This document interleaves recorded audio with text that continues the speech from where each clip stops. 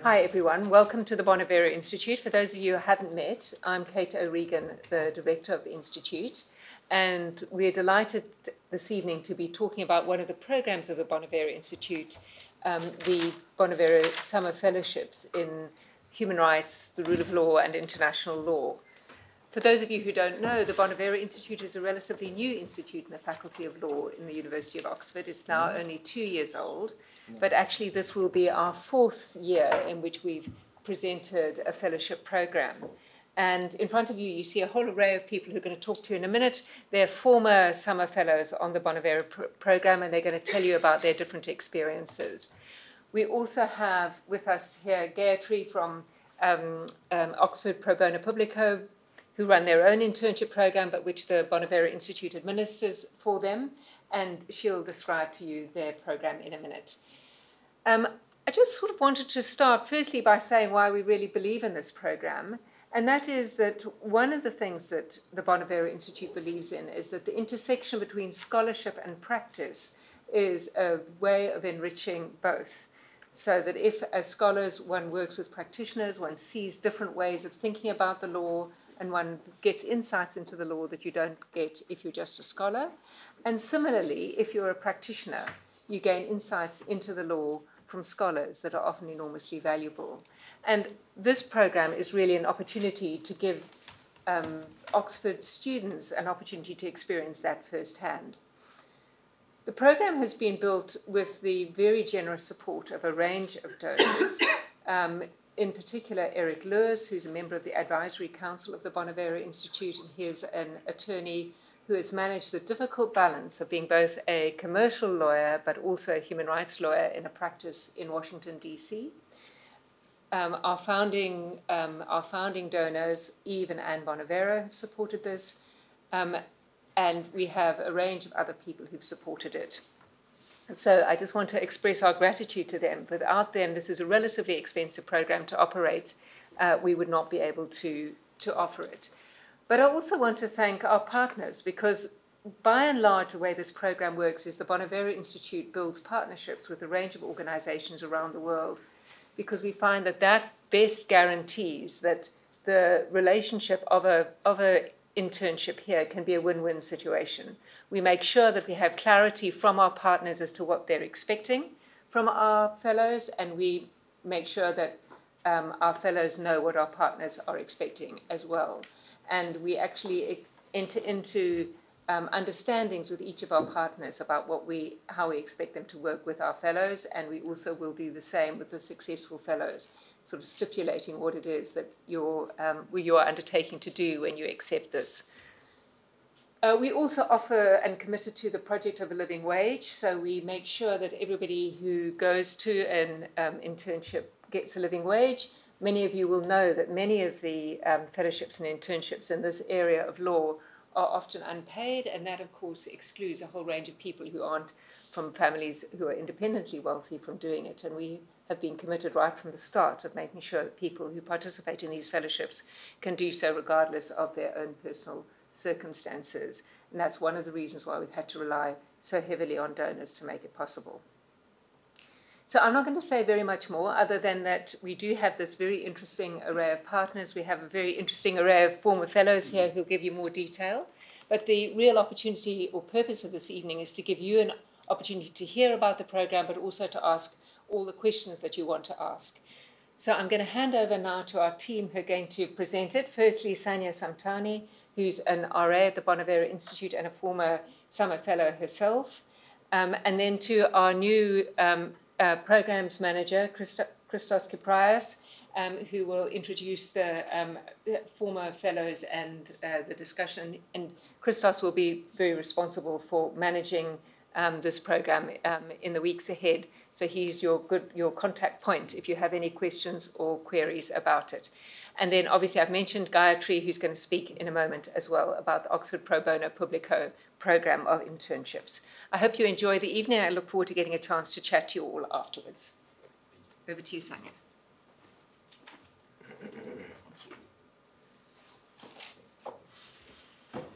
Thanks, Kate. Hi, everyone. You may have received emails from me before, maybe not. I used to be the mooting coordinator, Francesca, you know that. But I'm now currently the research assistant / events assistant at the Bonavero. And I also had the opportunity to be one of the fellows. So you'll hear more about that later. I'll tell you more about that later. But first, I thought I'd quickly run through the various options on offer and the eligibility criteria. All of this information is available on the website. So don't panic. There are lots of options. It's great. Maybe we'll go through the website after this as well so that you can see. Okay, so as Kate said, that the aim of this sort of program is to ensure that we build a community of human rights activists, people who care deeply about the practice and scholarship of human rights. We see commercial law barristers and chambers putting a lot of money into outreach work, and we don't see that kind of support for human rights work simply because there is no money put into human rights work. But what the Bonavero Institute seeks to do is offer a platform for such work to be provided as an opportunity for people who are interested, and also to cultivate more and more interest in human rights activism and legal practice.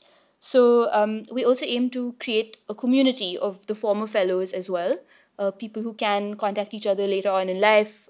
You'll hear again more from the former fellows and their various experiences across the board.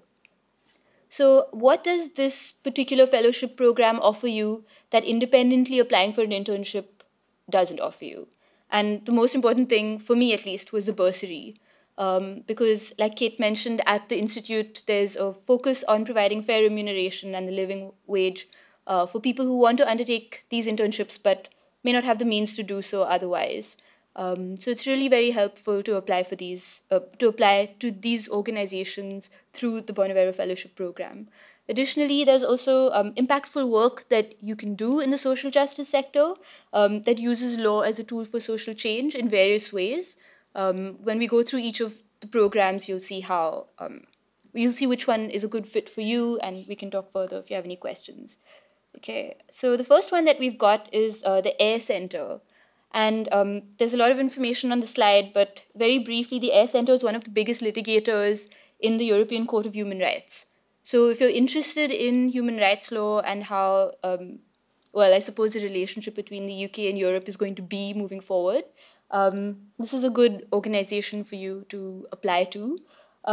They do a lot of refugees and asylum work, a lot of work on deportations and forced removals, as well as children in migration.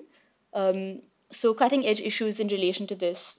Most recently, they appeared in the ECCHR in MSS versus Belgium and Greece, for example. So you can look them up and see if they're an organization that you'd be interested in.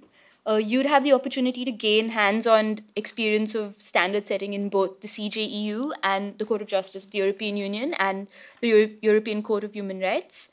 You'd also provide direct advice to individuals, make a contribution to ensuring that EU law works really well for the benefit of everyone.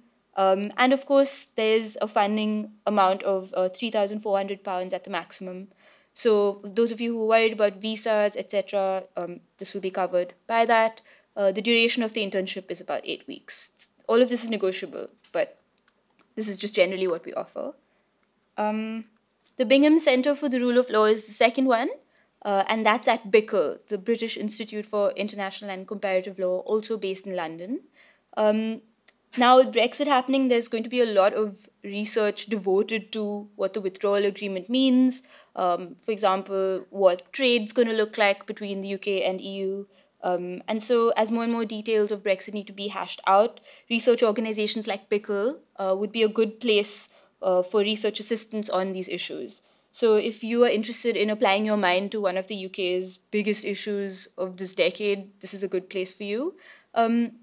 It's a research organization primarily, so there are comments on legislations, on international agreements, etc. What you will do is assist with the current research, and you also have some capacity to suggest new projects and events as things unfold. The duration of this internship is also 8 weeks, and it's the same amount of funding as the previous internship, which is £3,400. Next one is Business and Human Rights Resource Centre, also based in London. With the recent push towards investigating what can be done about modern slavery, and of course the Bonavero Institute's establishment of the new Evidence Centre in Modern Slavery. The Business and Human Rights Resource Centre also does similar such work. If you're interested in the liability of corporate entities in human rights claims, and this is the sort of internship that you'd look at. There are various human rights issues as well as environment law issues, trade law issues that all arise in the corporate space, and the Business and Human Rights Resource Centre seeks to tackle those things. The slide talks specifically about building corporate transparency and accountability, but you do this through law rather than through policy.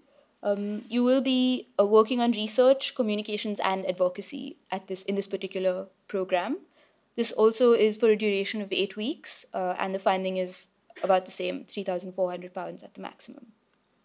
You can also speak to one of the postdocs at the Bonavero Institute, Katya, or Ekaterina, because she works specifically also on issues of modern slavery and will be able to guide you if you have any questions. The Center for Law, Justice and Society, Dejusticia, in Bogota, Colombia, is another internship that we offer, another one of our partners. So they're quite interesting because not only do they do litigation-related work, but they also have Global North and Global South partnerships. And recently there's been a big focus on environmental law and issues of social justice related to climate change and the climate crisis. They call themselves a think and do tank, which combines both research and activism. So if that's the sort of space you're looking at where people walk the walk as well as talk the talk, then you should probably think about applying there. The funding is £4,000, and that should take care of the various requirements that you would need to go to Colombia to undertake this internship. And it's for about 10 weeks that you could undertake this internship. You could speak to Gayatri for a bit more information because her moot partner, Ayushi, had undertaken this internship. So maybe at the reception, if you'd like to know more, you can speak to her. The next internship partner we've got is the European Centre for Constitutional and Human Rights, the ECCHR, based in Berlin, in Germany. It was founded by Wolfgang Kalek. I don't know if any of you came for the book launch, but the Bonavero Institute hosted a book launch of his book titled Law versus Power. It's quite an interesting account of transnational strategic litigation and the various considerations that went into it. And as his book suggests, the organization also deals with transnational human rights claims. He's also otherwise known as Edward Snowden's lawyer, so that's the kind of ethic with which the European Centre for Constitutional and Human Rights operates. What you would do is you'd work on individual cases as well as broader program areas, and you'd be involved in strategic legal intervention. So if you're interested in strategic litigation, then this is the organization to apply to. This is also for 10 weeks, like the previous internship, and the funding is £3,400. So that should also cover visa costs, etc. And then we've got Justice in London. So Justice, as its name suggests, deals with access to justice, the various justice systems, and human rights law. There are various reports that you can be involved in, commenting on draft legislation, policies, law reform, working to submit comments to parliamentarians, etc. This internship is for 8 weeks, and you will be funded up to £3,400. So the next internship that we offer is one that is quite different from the others because it is a judicial clerkship. And this one is based in Windhoek in Namibia at the Supreme Court of Namibia.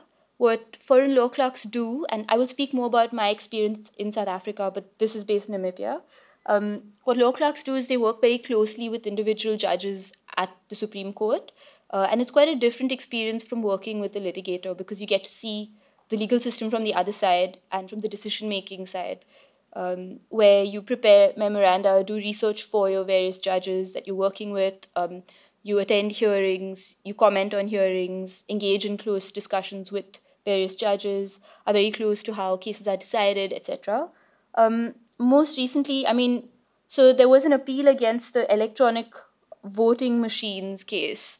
I don't know if you're following on the Human Rights Hub blog, but one of one of our friends who's just submitted a DPhil is involved in this appeal, and his name is Njodi. I don't know if any of you know him, but he will probably be back in Oxford. So if anyone has any questions about the Namibian Supreme Court, you can direct them at me. I'm happy to forward them on to someone who's been there before. But yeah, you might be lucky enough to be there for the appeal of the EVM case.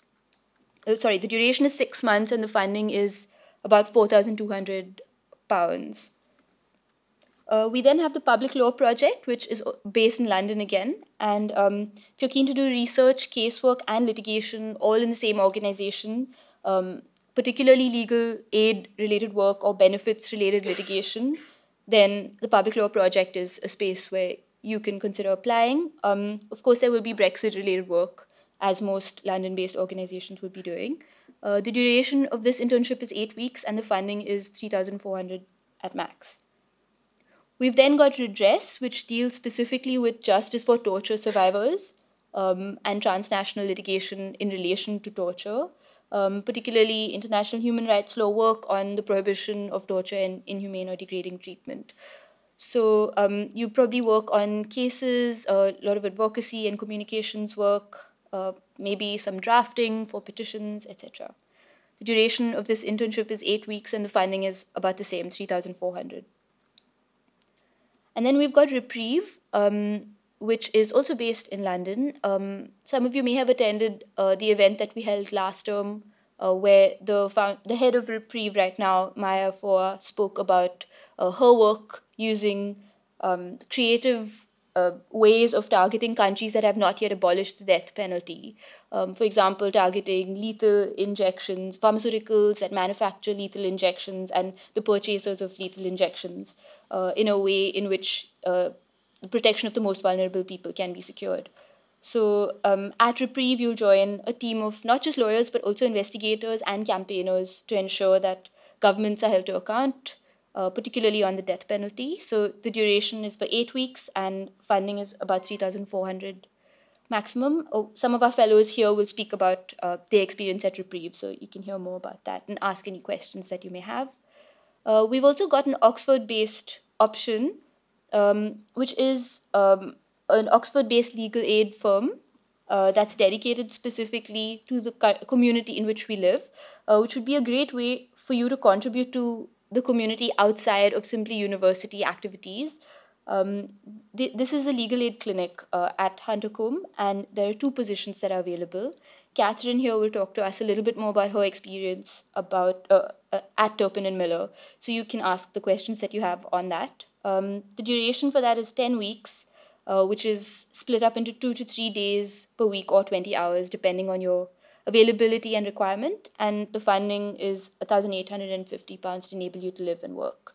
And then we've got something that's broader than an internship partner. So it's a fellowship it's a Samuel Pisar Travelling Fellowship, which allows you to bring to the interview an internship that you would like to apply to, and provide a detailed breakdown of costs, etc., and motivate for that particular fellowship in relation to how that relates to your academic work as well as human rights work in a developing country. So, for example, former fellows have worked at the International Centre for Transitional Justice, Women's Link Worldwide Colombia, which is an NGO. And, for example, I've worked at the South African Constitutional Court as a former law clerk, as a foreign law clerk at the time. I'll talk more about that just now. But the funding for that is £4,000 at max. And there's an eligibility requirement for this, which I'll come to just now. We also have our OPPP, we collaborate with OPPP to have an internship scheme as well, and Gayatri will talk more about it. This is just an overview so that we don't forget the 2 programs that they offer, Project 39A, and there are 2 general applications, but Gayatri will tell us more about that. So when I mention eligibility, if you are studying law in any capacity, whether you're in the final year of your BA program, or if you are currently pursuing a research degree or a taught graduate course at the law faculty, or if you have previously pursued law and you have a previous law degree, then you are eligible for some of these programs at the very least. There are certain eligibility criteria that are really important. For example, with the Samuel Pisar Fellowship, you're not eligible if you are not currently pursuing a graduate law degree. And with the OPBP fellowships as well, you're not eligible if you're an undergraduate student in law. But yeah, so don't worry, all of this is available on the website and it's very clear. If you have any questions, you can always direct them at Christos or at me. We're happy to answer. Yeah, and in terms of the application process, the deadline is Friday, 21st of February at 12 noon. You can email your application in. We need the following things. That is, first, a completed application form. We need your CV, letters of reference 2, scan copies of your official transcripts, and a letter explaining exactly why you want to do this and what your past experience or interest is in public interest work. We then shortlist for an interview, which is on the 27th of February, but that's, of course, to be confirmed. If you have any more questions, we can deal with them in the Q&A, and alternatively, you can check on the website because it's really easy to access all of these details on the Bonavero website. If you just go to the link that's mentioned on the slide, that's the Bonavero page on the law faculty website. Just underneath it says call for applications, student fellowships. Click on that and you're set. Yeah, so I'm going to hand over to Christos now to talk to us about the former fellows. Thank you. Oh, sorry. I'm going to hand over to Gayatri, apologies, to talk about OPBP.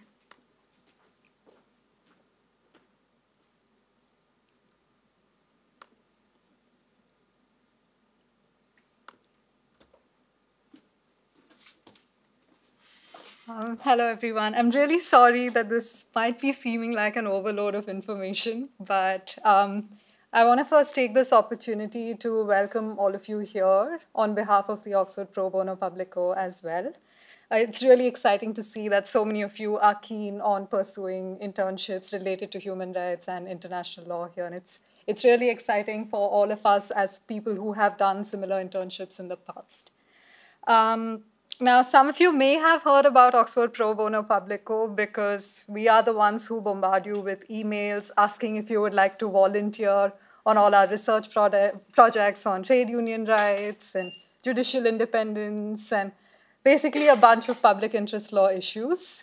And in case you haven't heard of us before, well, now you know what we do. We are basically a group of postgraduate students who partner with NGOs, lawyers, and even UN special rapporteurs at times to produce research on various issues of public interest law, broadly defined. So although a large majority of our projects are concerned with human rights law as well as international law. Apart from this research agenda that I have introduced to you, we also have an internships agenda, and that's what I would like to talk to you about today.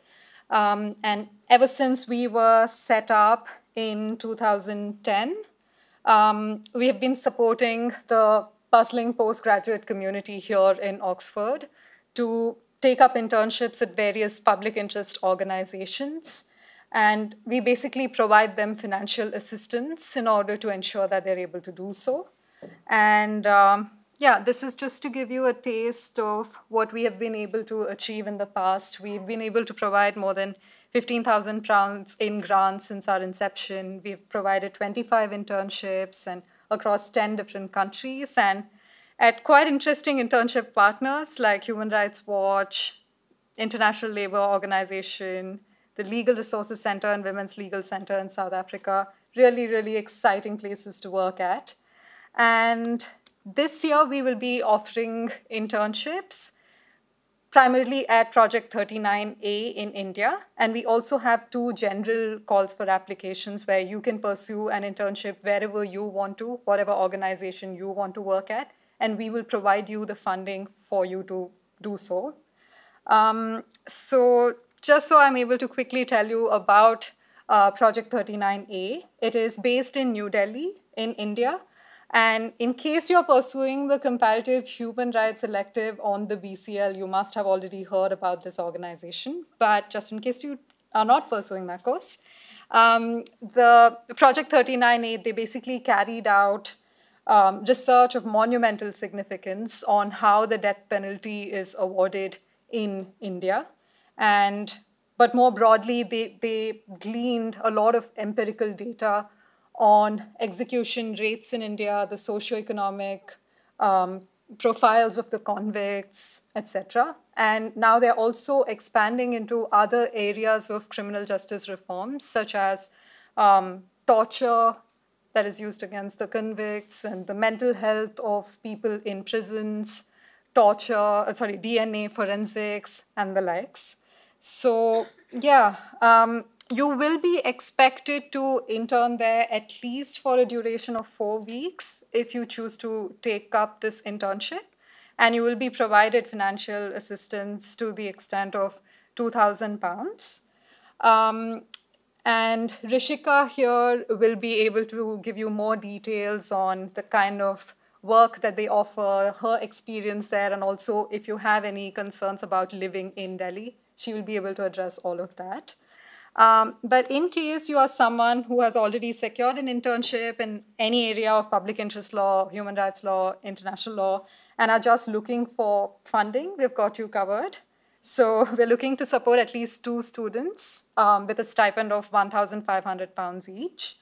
So this is your chance to explore an organization whose work you love, especially if you haven't already heard the name of this organization mentioned by Sanya in her long list. In the past, we have been able to offer internships at the International Labour Organization, in various other UN offices, as well as in South Africa through these general calls. So, yeah. The only catch, as Sanya has mentioned, for applying for OPBP funds is that you need to be a postgraduate student. We are exclusively catering for postgraduate students as of now. So that's about it. The rest of the application process is the same as the one for the Bonavero student fellowships, and you will find all information that you need about the OPBP internship scheme as well under the Bonavero portal. So yeah, if you do have any questions, please do direct them to Rishika. She'll be able to address you on both the general call for applications as well as Project 39A. And if you have any other logistical questions, you can come to me. Thank you.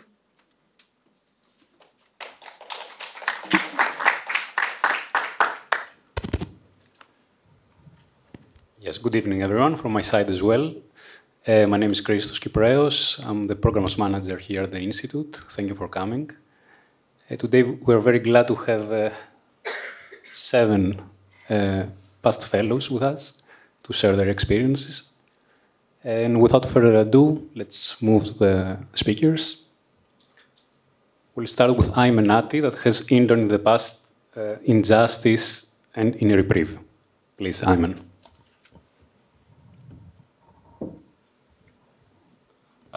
Hello, and welcome. I'd like to echo Gaetari's welcome to the Bonavero Institute. It's a good thing you're all here.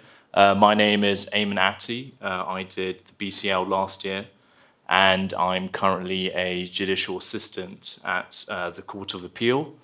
Last year, for the Summer Fellowship, I interned at Justice. I also happened to intern at Reprieve as well, so if any of you want to speak about preferences, I can offer a perspective on both.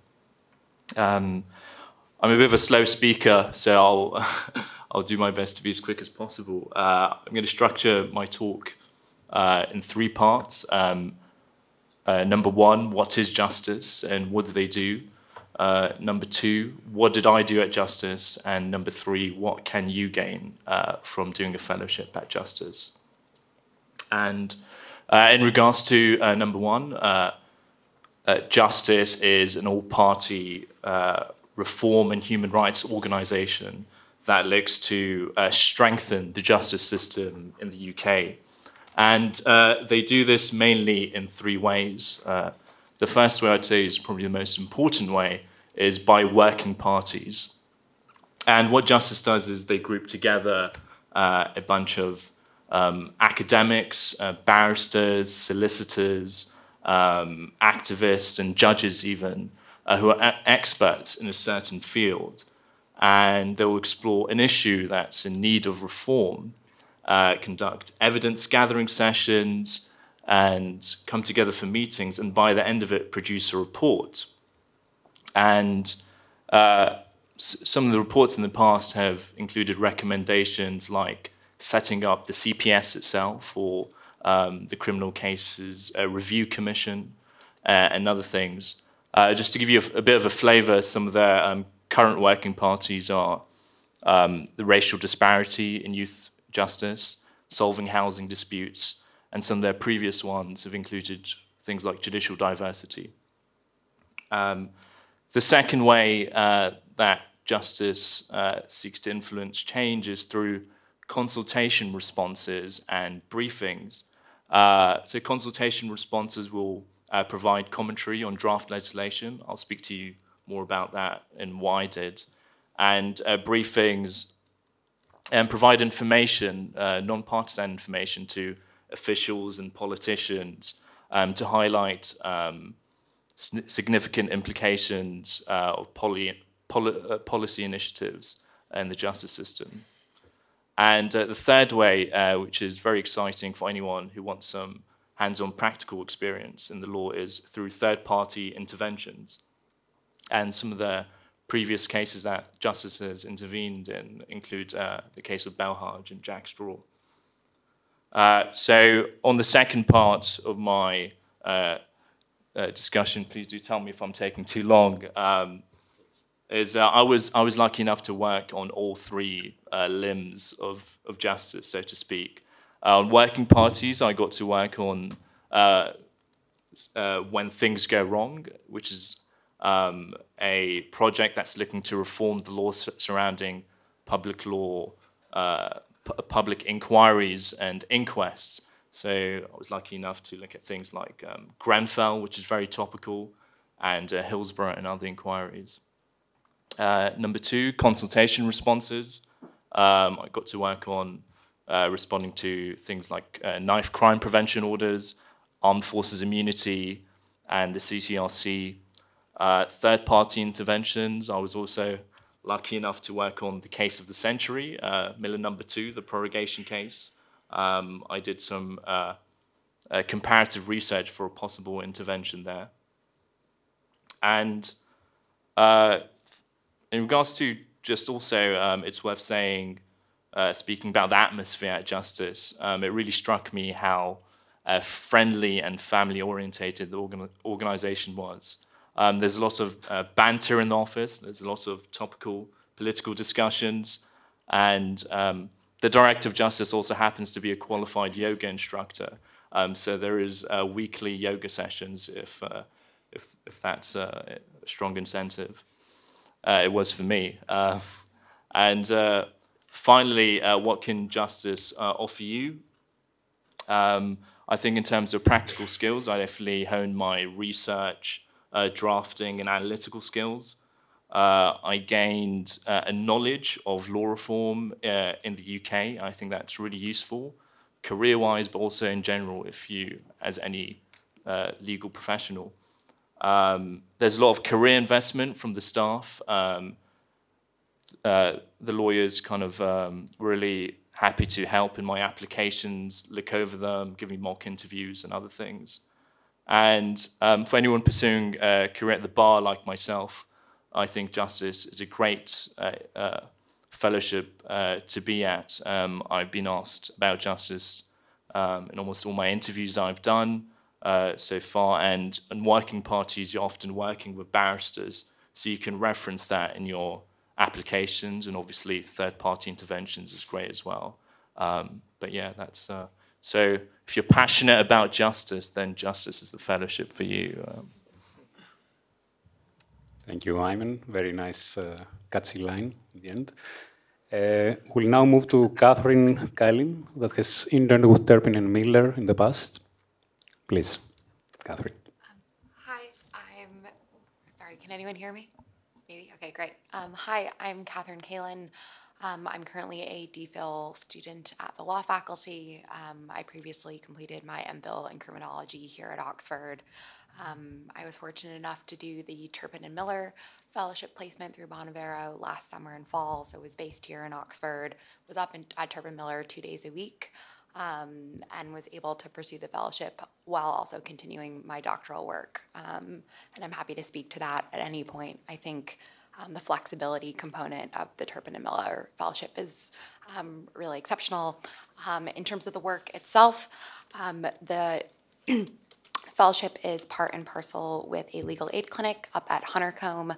Huntercombe is a foreign national men's prison. It's about 30 minutes outside of Oxford. Turpin Miller itself is up the Cali Road. It's a 10-minute bike from the city centre.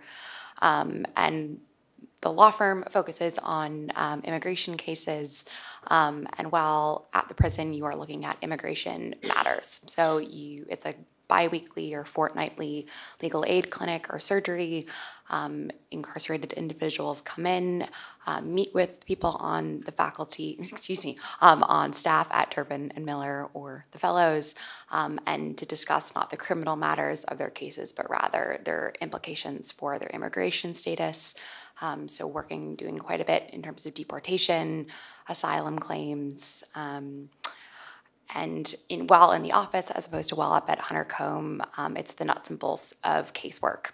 So everything from chasing dental records to calling grandmothers of clients to ask for scans of documents, to country research, to actually getting to go into London to meet with the barristers who will actually be representing the clients and helping in kind of an all-hands-on-deck kind of matter.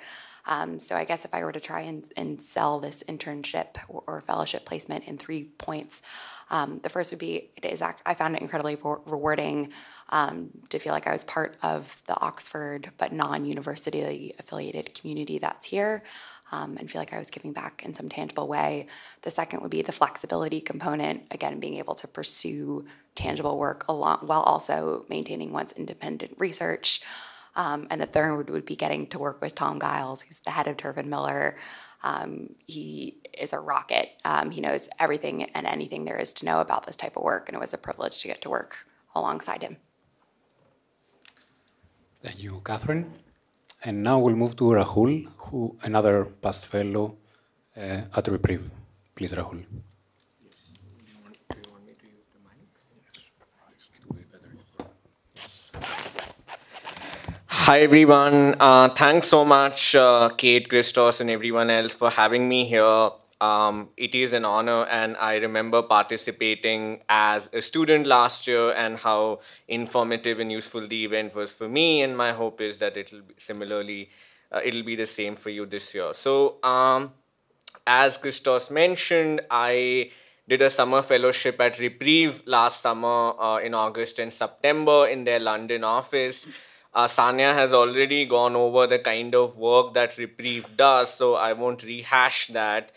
But only talk about my own experience. And so I did a 6-week summer fellowship at Reprieve, and they have a number of so fundamentally they work on a set of human rights issues that span everything from pushing back against the use of the death penalty to countering the use of lethal force as an instrument of state policy.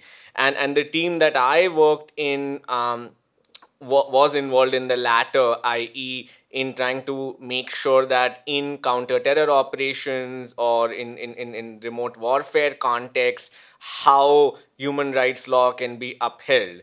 And my supervisor was, this wonderful lady named Jennifer Gibson, who heads that team at Reprieve. So I thought it might be useful for me to give you a few examples of the kind of work I did. Now, of course, I do need to preserve their confidentiality, so I can't go into too much detail. But maybe at a high level of generality, I can give a couple of examples of the kind of things I worked on to give you some flavor. So one project that I worked on involved the export of drone parts from one country to another to be able to establish sort of the complicity of the country, the exporting country, in order to hold them liable for the ultimate uses to which those drone parts were put. And that sort of involved looking at a lot of government data and like news reports and other things that would show what sort of exports took place.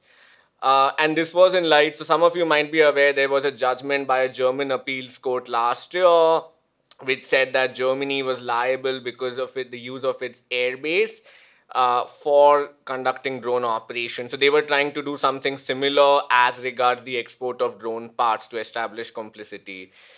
The second was as regards an impending drone strike in a country that we sought to prevent, because so one of the core insights that has flowed from the work that Reprieve has done thus far has been to showcase how drone technology is sort of based on imperfect intelligence and results in civilians being targeted unduly, and therefore they try to prevent its use until such time as it becomes more accurate. So we had information about an impending drone strike in a country, and therefore my work involved looking at potential legal avenues to prevent that strike from taking place. So this included things like looking at judgments under international humanitarian law that say that you cannot use lethal force when the civilian casualties which might take place from that strike are high, when there's a high likelihood of that happening. A third example might be the work that I did. So another project was on trying to find out the legal architecture that governs military personnel from country A working for the military of country B, so being deployed in a foreign military, and how country A may be complicit in the work that the military personnel do in that other military. I also did some amount of work for their SLIP program, which is the Stop Lethal Injections program. And sort of Sanya adverted to Maya Fowa's visit to the Bonavero Institute last term, who heads that team, and this kind of involved. So one of the interesting sort of insights that flowed from that experience was how Reprieve works on trying to find solutions to human rights problems that are not couched in human rights terms. So for instance, one of the things they do as part of the SLIP program is to try and convince pharmaceuticals to stop using, to stop allowing their injections to be used for administering the death penalty. And this they do not do by going to them and saying, look how immoral the death penalty is, or trying to find out if the pharmaceutical, and all of this is out in the public domain, so I'm not coughing up like secrets. So they try to make sure that, you know, these pharmaceuticals are, so it's not couched in moral or human rights terms, but entirely in business oriented terms. So for example, saying things like, look at the reputational damage that would be caused to you if it were to be found out that the work that you do results in the death penalty being administered. And therefore, this to me was one of the unique insights that I acquired. And then one of the things that the fellowship did provide me was, and my supervisor put it this way, exposure to the diverse kinds of things that Reprieve did. Even if I myself wasn't involved in everything that they did, I was at least able to understand all of it at some level, in some depth. And then I just thought, you know, briefly, do I have 1 or 2 minutes left, or am I running out? Half a minute more. Half a minute. Okay. So, I guess, so the one point that I will make, and this may not necessarily be relevant to you if you do not identify as having a disability, was the extensive support that I got from the Bonavero in terms of additional funding that made it possible for me to obtain the support that I needed, such as accommodation, etc. I also did face a few teething issues, and like when I came back to the Bonavero, we did a review process to take those into account. So if you do identify as having a disability, or if that's something that does concern you about these fellowships, do feel free to reach out to me and we can have a one-on-one conversation. And therefore, just to conclude, I'll say the one kind of takeaway for me was the gradual, methodical, measured way in which Reprieve tries to solve these problems, which may come across to you at first blush as being a depressing state of affairs. You know, countries who are supposed to be standard bearers in protecting human rights, failing to do so. And therefore, that for me was like a key learning from the experience. I apologize for taking more time than I was supposed to. But I hope this was useful to you. Thank you. Thank you very much, Rahul. And now yet another former intern at Reprieve. We have Risika Sankhal with us, but she will mostly speak for her experience in the Institute of Socioeconomic Rights in South Africa, and also present on the OPPP placement for Project 39A in India. Thank you. Hi. I think Rahul has very eloquently described working at Reprieve, and if you have additional questions, please feel free to ask me. But otherwise, I will concentrate on talking about my experience in South Africa as well as Project 39A, as pointed out. So I used the OPPP General Fund to go to South Africa to pursue an internship in an area of law that I am interested in. So currently my DPhil project is on the right to housing, and I look at South Africa as one jurisdiction. And I use the general fund to design an internship that works best for me, that I can pursue my DPhil research through by working at an organization that does cutting-edge housing rights work in South Africa.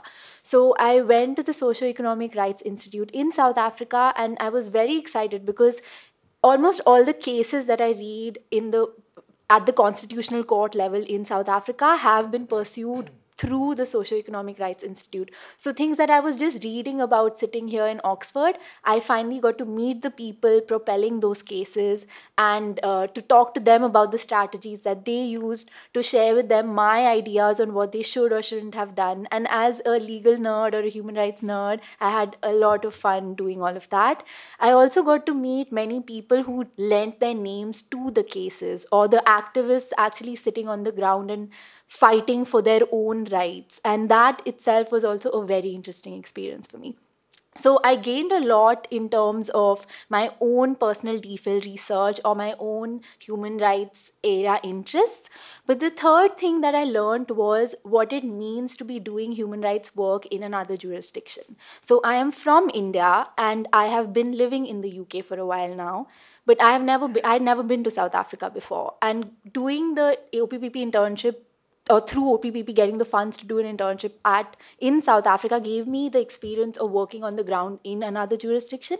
And of course, the challenges that different jurisdictions face can be similar yet overlapping. And to see how different organizations deal with actual everyday human rights challenges on the ground is very interesting. And I will carry that experience with me wherever I go next.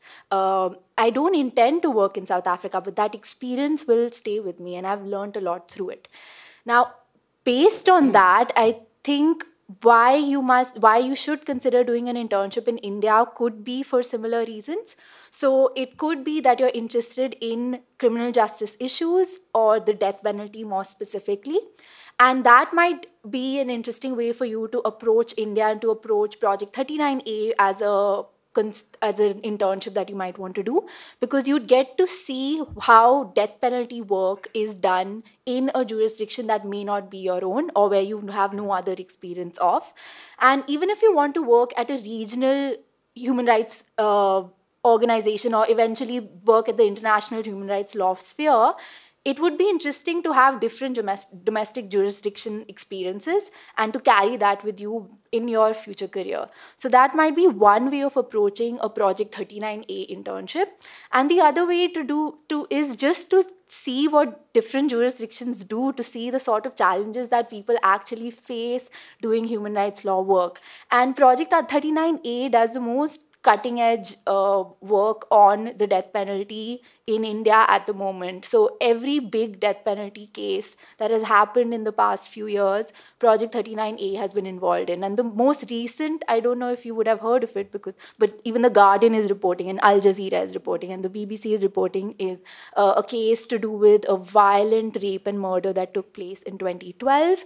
And the 4 convicts who were convicted of that offense are currently facing execution. So the trial court had set a date for their execution, and currently their lawyers are fighting that execution. So there's a stay currently on board, but it's ongoing. Every day, either the state goes to court or the prisoners' lawyers go to court trying to fight off this execution.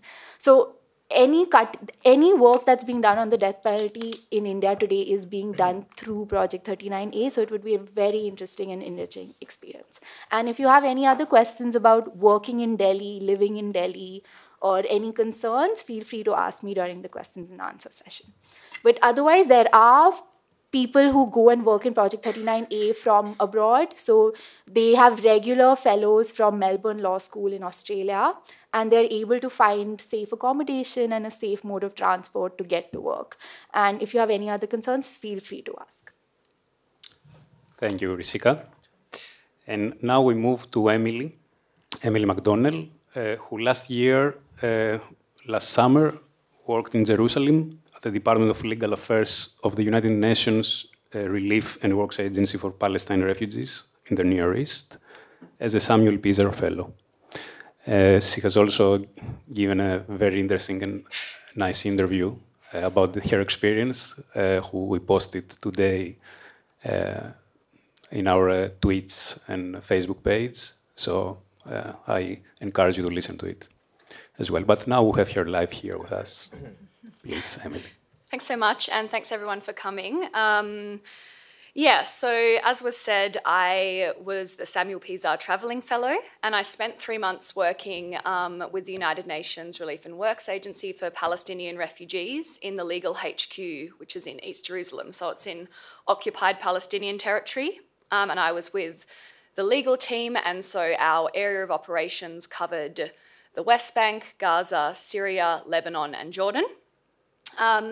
So essentially, I'll start with, I guess, where it all began and why I wanted to intern there.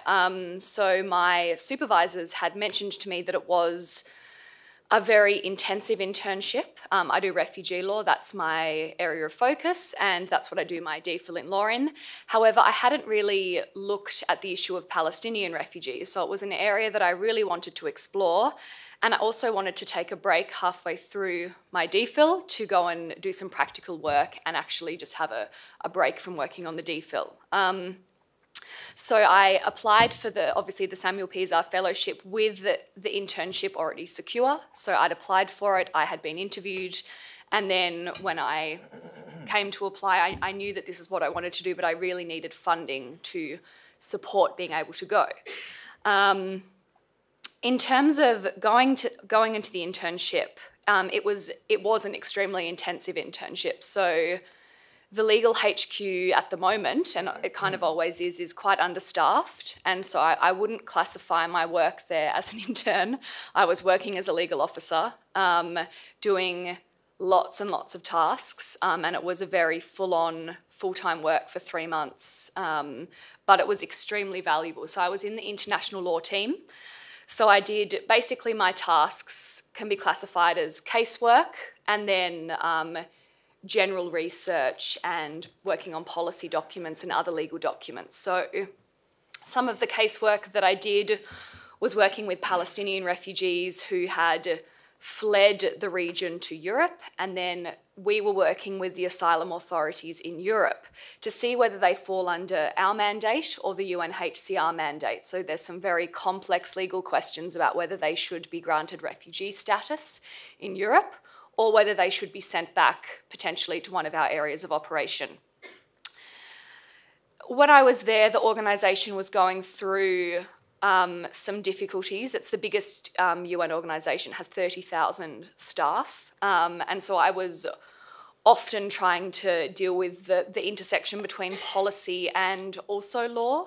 So one of the things I had to do was go through to make sure that any legal document or human rights document we released was had been checked for political sensitivities. So for example, we wouldn't want in a document a reference to a one or a two-state solution. And I would help basically the heads of the organisation with PowerPoints to donors in the lead up to the renewal of UNRWA's mandate, how we're addressing these attacks on our organisation by the US, by Israel, and also incursions on our actual premises in East Jerusalem. I don't know how much time I've got, so I'll try and keep the rest of it brief. as I said, my DPhil in law is on refugee law, and so I look at freedom of movement. So it was really beneficial for me to see how this issue played out in the Palestinian context, and that was really, really valuable because it's given a very holistic understanding to me for my DPhil project and also this issue more broadly. And also I got to apply what I'd learnt in my undergrad, my master's, and also my DPhil to a practical legal experience. It solidified for me the fact that I don't want an academic career, even though I knew it already, but it helped confirm it, that I really want to be within an international organisation. Whether or not it will be the UN, I'm not sure. And I will say, just going on to the challenges, I was working in the Middle East, so as a woman it was quite difficult. I lived in occupied Palestinian territory. Sorry, I worked in occupied Palestinian territory, but I lived in Israel. So there's things to consider as a woman when you go there. So if anyone's thinking of working in the Middle East, I'd be happy to talk about it. The visa process was a nightmare. And if anyone does want to talk about that, sorry, I feel like I'm losing my voice, but Israel's very strict on people coming in to do work with Palestinians. So that's a process that you need to really think through. And when you arrive, when you exit, you're going to be interrogated by the Israelis about what you're doing. So it is something to think about. Yeah, so if anyone has any questions, feel free to ask me. Thanks so much. Thank you, Emily. Thanks a lot. And now we move to Ashley Barnes, who is a former intern at REDRESS. The floor is yours, Ashley. Thanks, Christos. I'm also feel like I'm losing my voice. REDRESS is quite a small organisation, an international human rights law NGO in London, and they have, as Sanya said, a lot of strategic litigation in international fora for torture victims. They're also doing a lot of work on universal jurisdiction, but in addition to their litigation work, they have a very strong advocacy arm, which is more about policy, lobbying governments, making submissions in different forums and commissions. And from their many decades of experience, they have a really strong network with many other NGOs that they're working with and various governments and heads of state. So it was a really interesting organisation to step into. And particularly the size, I think, as a very small organisation of less than 10 people in the London office and then another office in the Netherlands, it meant that you were instantly part of the team. And in my view, I don't think REDRESS could operate without interns, and that's something that they acknowledge.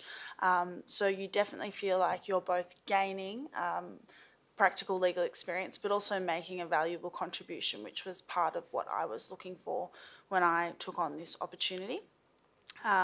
It also meant there were many other interns working at the same time as you. So there was 2 Bonavero fellows that went to REDRESS. And I just mentioned that to highlight that we actually had very different experiences. We both just finished the BCL, but we were looking for slightly different things. And I had previously worked as a lawyer before studying, whereas Sneha hadn't. And the reason that I'm raising this also is to say that Charlie, who heads REDRESS, or is one of the senior legal advisors at REDRESS in London, really listened to us and heard us and created an experience for each of us that was diverse and reflected what we were after. So for me, that meant working on one project for the duration of my internship. I wanted to really take something on and master it, and that resulted in a report on transitional justice in Sudan. So it was incredibly topical and worthwhile and exciting to work on, and to work on that with African partner organisations such as the Centre for African Peace and Justice, and to kind of just carry that on as one project throughout my time there was what I wanted. But other interns in the office were doing much more litigation work, so a lot more piecemeal, fast-paced kind of tasks related to witness prep and other submissions. So I think whatever organisation you end up with, there is scope to tailor your experience, and my advice is to kind of think clearly about what you want from it, and raise those concerns and goals, because it's both about what you're contributing and what you're learning. And then the other key takeaway for me was just the kind of day-to-day lived reality of what it's like to work in quite a small NGO and some of the challenges associated with that, some of the non-glamorous parts of it, the way that kind of bustling with energy and ideas from my BCL year, you kind of brought back down to earth and realised the limitations, both financial and practical, that practitioners face. And I think that my internship really showed me that bridge between scholarship and practitioner that Kate referred to right at the beginning. It was genuinely the case sometimes that the BCL or other master's students were contributing ideas from the scholarship that practitioners weren't up to date with, and then vice versa, that practitioners could give this insight that no number of legal articles and books could convey.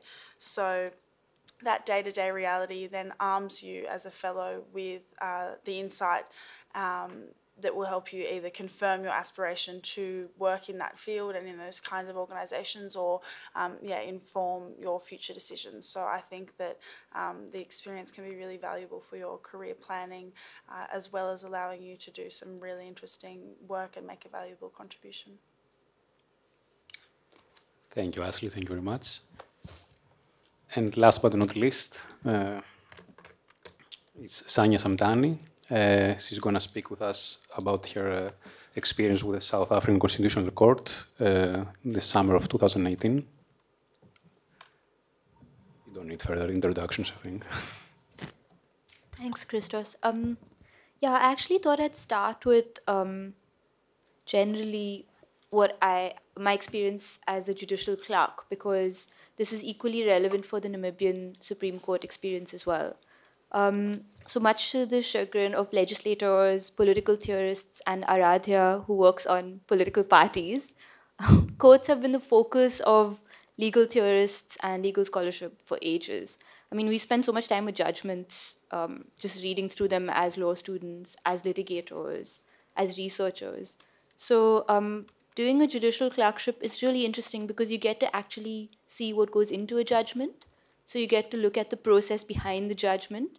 And that's something that you don't really think of. You just think of the judgment as the text or as a document, but there are a whole lot of things that go into it. And yeah, it's quite interesting to see what it's like behind the scenes in courts, because the judgment is what carries with it that normative force. It was also great for me to feel useful. 2 years into my DPhil, I was feeling a little frustrated that my work and my research wasn't being applied to anything. And the DPhil, as I was reminded, is a marathon, not a sprint. But it was helpful for me to apply myself to research on discrete legal issues in court, because I would see memos that I wrote to my judge or other memoranda that were written actually being used in reworking a judgment, for example. You also find out that what goes into a judgment is not just the research, etc. It's also a lot of formatting, a lot of liaising with people, just a lot of actual nuts and bolts work that's very important in producing a polished judgment. You also see what it's like in terms of the case flow and case management of the superior courts in perhaps what is one of the most unequal countries in the world, in South Africa. So you sort of get a sense of the number of applications, the new applications that come in, the number of cases that are dismissed summarily, the number of cases that judges write short judgments for, and the very small fraction of cases that judges decide to set down for a hearing.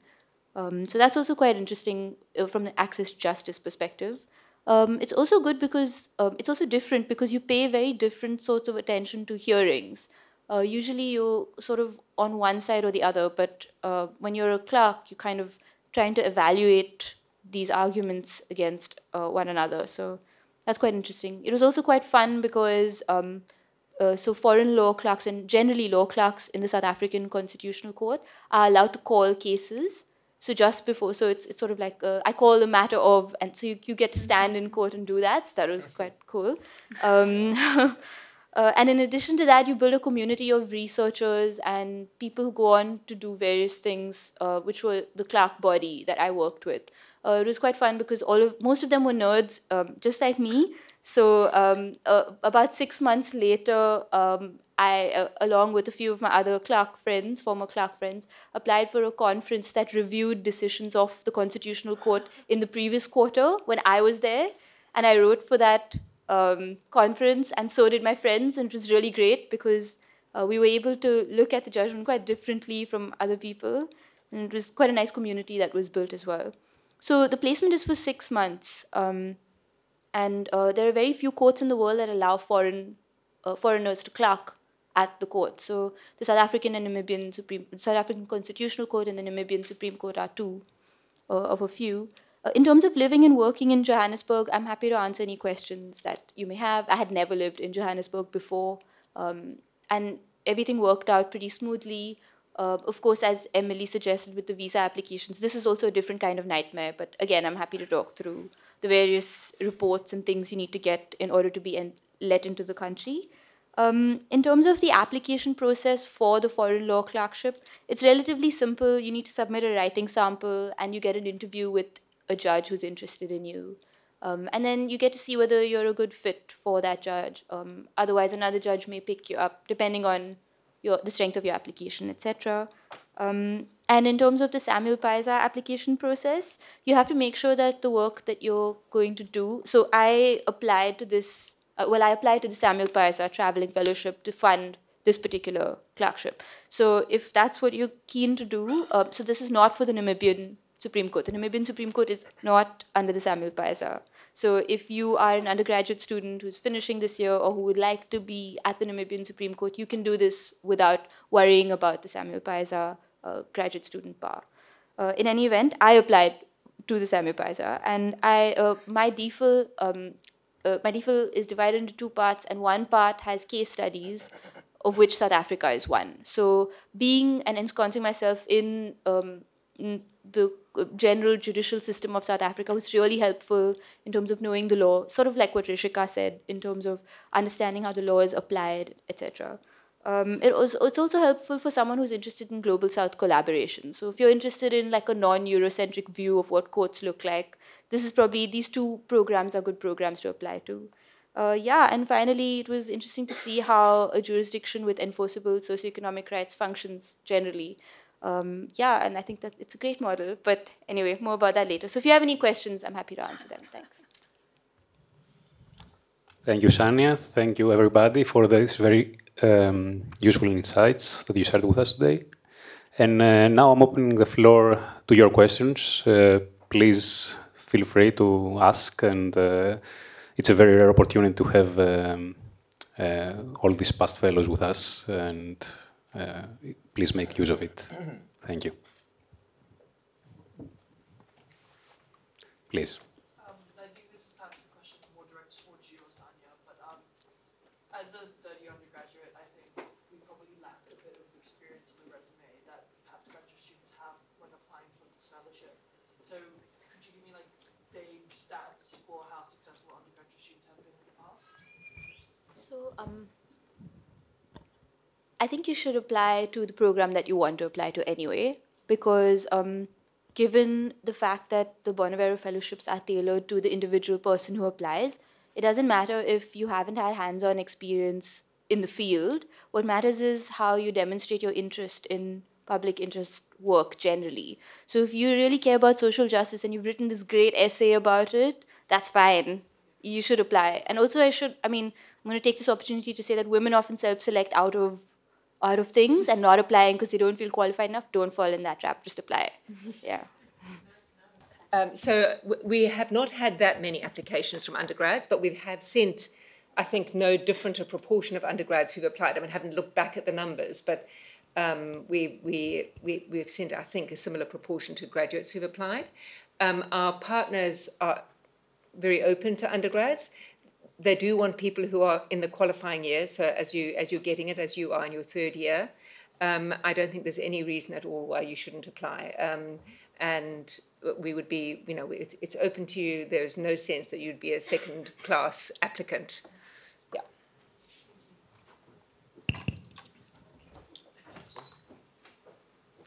Please, other questions? Yes, please. So I have a question that's just like quite a practical one. Oh, thank you. So I think we are supposed to give a breakdown of expenses in our application form. And one thing that like I've struggled with is knowing like, should I be trying to like, do you get me? Like run the risk of underestimating and thus have an inflated amount. But would I be a more attractive candidate if I was a cheaper intern? Essentially is my question. Basically, no. And what we will do with you, it's a good question, and I'm glad you've asked it, because exactly the sort of thing people think, oh, I don't know how to ask that question. What we do is we actually work quite closely with people once the fellowships are awarded, because very often we actually have better knowledge than you have about what actually the costs are because of our previous experience. And I think many of the people here who've been, particularly when you're going to somewhere outside of the UK, have relatively little idea. So we'll work with you and look at that. And we're very committed to making sure that a reasonable estimate is made. And generally, in terms of certainly the Bonavero fellowships, as Rahul has indicated, we don't want to leave people in difficulties. And we've set the numbers thinking in the light of our experience that this is an appropriate amount. It's not going to cover you for eating out every night or going on a holiday along the way, but it should cover your needs. And the amount has been raised, has been increased substantially, I think, this year. So, yes. Sorry, can I respond to that as well? Just on that, I mean, when I was calculating, when I was doing my expenses, I was like really frugal and conservative with my estimates, and I kind of really regretted it after I was awarded it, and the sum was a bit tight for me. So if I'd give kind of some advice, kind of really think, just include everything, and then there's probably negotiation. But yeah, just don't be overly frugal. Please, other questions?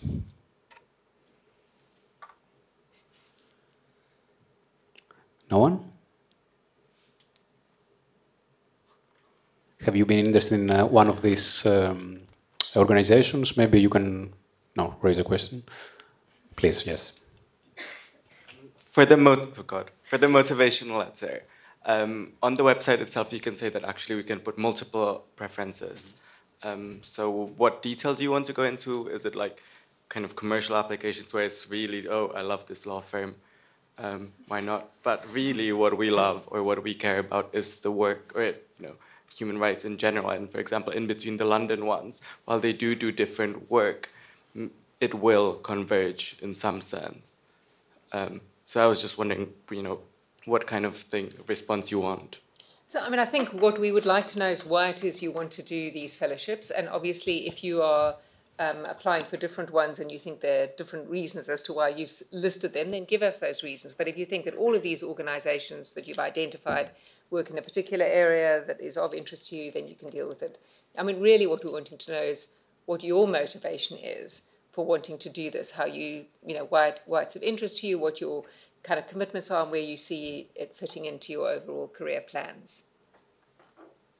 Yes, please. Excuse me, Rahul wants to add something on the last question. So just to add to that, I guess for me, while you're right in saying that there is a high degree of crossover in the work that a number of organizations do, there are distinguishing factors as well. So for instance, for me, last year, I remember there was a person on the panel who had done a Bonavero Fellowship at Reprieve, and therefore the fact that I had been exposed to someone who had actually worked there made all the difference for me, even if in sort of as a factual matter, much of what they do might be similar to what like a bunch of other organizations are doing as well. So there can be those distinguishing factors which you should keep in mind and also cite in your application if you can. Yes, please. Thank you very much. I had a question about the dates. So many internships are 8 weeks, or you say negotiable. Do they also have a specific starting date and end date, or can it be whenever fits, especially August, for example? Yeah. So each of the partners have their own views as to dates. Generally, they're pretty flexible. We've selected the 8 weeks so that it means that it can fit in the period between finishing your studies if you're going from either undergraduate to postgraduate or moving from say a BCL to an MPhil. So it's often they're done in that period between mid to late July and mid to late September. But there is flexibility about it. So sometimes people would actually like to do it in October and November, depending on what their plans are for the following year. And there is flexibility. And there's generally some flexibility too about precisely the number of weeks you spend. But the idea was to actually have enough time in the organization for you to be able to settle down, adapt, and do something constructive and not just sort of be a little tourist in and out of the organization where you can't really make a contribution. So by and large, our partners have said they like people to come for 8 weeks. Sometimes people go for 6, and sometimes people have gone for a bit longer. But generally, that's the thinking behind it. And again, once you are, granted one of the fellowships, then the process of negotiating with the actual partner about the start date commences. Just one more thing. So if you are considering the judicial clerkships, then of course it depends on the term dates of that particular court. So for me, for example, well, with the Constitutional Court, there are 2 intakes. There's one in January and there's one in July. So you can decide, depending on your circumstances and in conversation with the judge, when you want to go. Yeah. And on the Namibian court, it sits 3 terms a year, and it's very important to actually be there during the terms. So that also involves a little bit of looking at that particular clerkship. Other questions? Yes, please.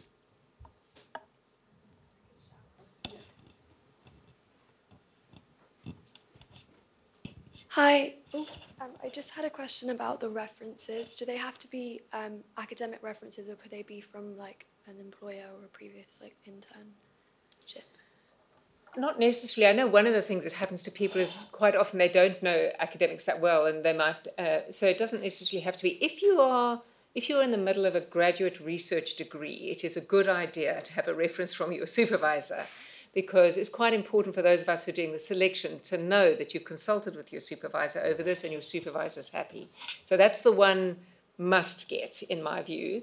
It is helpful for us to get a sense from, particularly from one of our colleagues in Oxford. So if you have got somebody in Oxford that you know well, it could be your college advisor rather than your faculty advisor. But it's quite good because that also gives us somebody to talk to if we've got any queries or whatever, just somebody we know. But beyond that, it's relatively, I wouldn't say that they all have to be academic referees. I just have something to add. So if you are an undergrad and you've picked like human rights law as your option, for example, or if you've picked public international law but you're writing about human rights law, then you can also ask your tutor for a reference, and that's also accepted. So don't worry, if you want to ask a tutor, that's also fine. Yeah. Do we have another question? Right. No? Okay, then thank you all for coming today. I would like to particularly thank our speakers for joining us and sharing with you their experiences.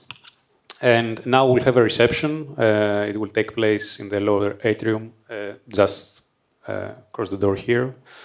And we'll be glad to discuss with you further bilaterally on your questions, on the requirements of the program, on the application process. And also, if you would like to speak with our speakers as well about their experiences in private, please feel free. Thank you very much.